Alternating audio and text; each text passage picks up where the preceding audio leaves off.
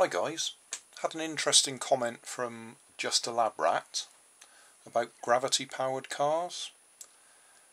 He was wondering whether there was any difference between letting the weight drop right off the car and let the car carry on, or whether retaining the weight on the car helped the car go further because it's got the momentum. So I thought I'd give it a try. Got this car here that is a rubber band powered car. I'm going to replace the front wheels with ordinary CDs and then build a tripod or something to carry the weight, cut a hole in it so that we can try it dropping the weights on the floor or catching the weights on the body, and see if there's any difference in the distance travelled.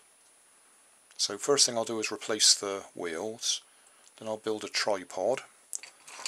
I've had a look through my scrap box and I found this little pulley, which I've got a nice piece of wire here that it fits on nicely. I've got a couple of, or 4 plastic beads either side of it to reduce the friction. So I'll mount that on the top of the tripod or whatever I build so that we got minimum friction, and see how far we can go with the two options, catching the weight or dropping the weight. Right, modified the bodywork, barbecue skewers and CDs for the front wheel now. Cut a hole in the chassis, little plastic tub, so we can either have the tub there to catch the weights or take the tub out and let the weights drop through. And there's my assembly to go on top, which you can't quite see on the camera because it's too close, but I'll stick it in place and then we'll zoom out a bit. So there we go. Got our pulley on top, just about visible. So we'll put a bit of fishing line around that, attach it to the weights, hook it on the back axle and see if we get any difference in the distance travelled. Okay, time to do a test run. I don't really think I've got a long enough distance to actually prove if there's any difference between catching the weight or dropping the weight. But we'll have a try, and to do it as accurately as possible, what I'm going to do is attach my fishing line to the back axle whilst the car is sitting on this bit of tape I've stuck to the floor. I'll then push the car back up to the wall, which means that the line will be wrapped around the back axle a certain number of times. I'll then release it and try and mark where it finishes, and then I'll do the same without the plastic container there, so the weights drop straight on the floor, and try and see if there's any difference. So we'll give it a try.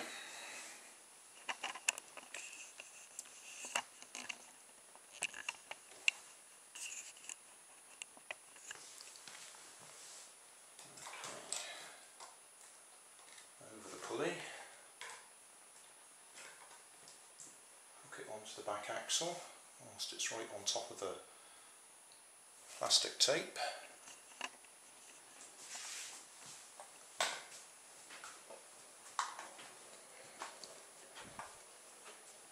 Push it back to the wall, release it,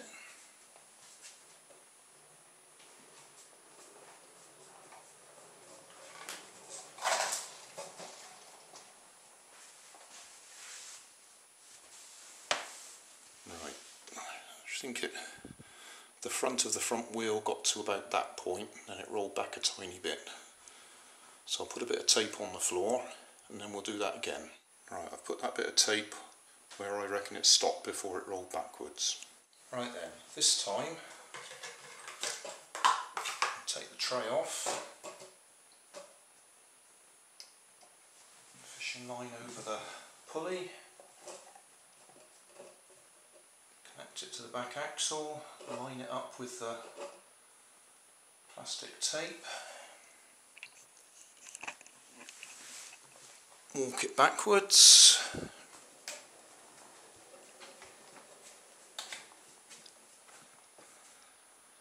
let it go,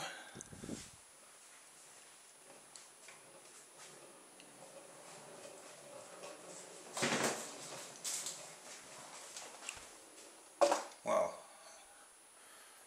that went further, didn't it? I better do a couple more runs just to confirm. Right, test run without the plastic tray again, or second run dropping the weights. So on the line, walk it back,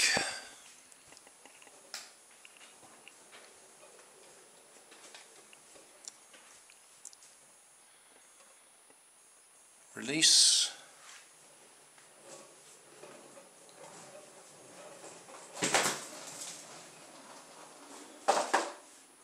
okay, so that's, well, it's going more than 5 metres because it's hitting the end of the wall.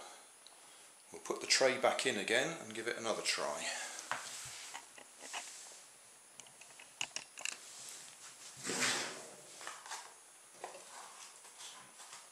Tray back in. Weights in the tray.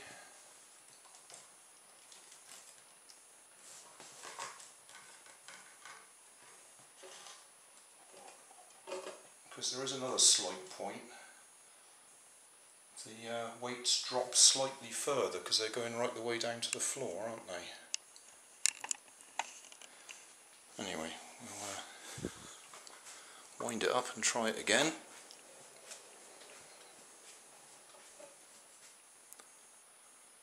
Release it.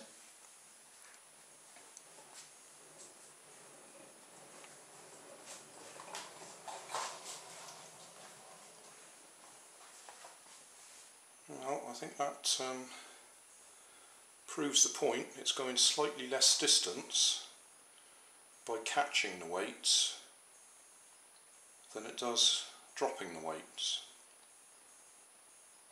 But I don't know how much of that is due to the fact that the weights are dropping a tiny bit further when they drop onto the floor. Don't know how to prove that. So all I can say is at this moment in time, with the test that I've done, it looks like the car goes further if you drop the weight rather than catch it. Guess I'd better do a quick little summary of what we've actually got here, just for reference. The car itself is just a cardboard chassis. All the wheels are CDs. The front wheels have just got a barbecue skewer as the axle. The back wheels have got a flower cane, so it's just that little bit thicker, gives us a bit more strength. The axles are sitting in drinking straws at both ends. Well, I called it a tripod, but obviously it's got 4 legs. That's made out of flower canes as well. We've got a rather nice little pulley on the top there that came out of a record player that's spinning round on a nice little wire axle, and it's got little plastic beads either side of it to hold it in place. The weights I'm using, it's a 3 ounce and a 4 ounce lead weight, so that's 7 ounces in total, which I seem to remember was 200 grams or something like that, but I'm not sure. It's 7 ounces anyway. and we've tested it catching the weights and dropping the weights straight on the floor, and from my testing it looks like it goes further dropping the weights than it does catching them. I'm a little surprised. I thought it would go further with the weight in there keeping the momentum going, but it looks like it's the opposite. Be interesting to see if somebody else can do the same test and see what results they get.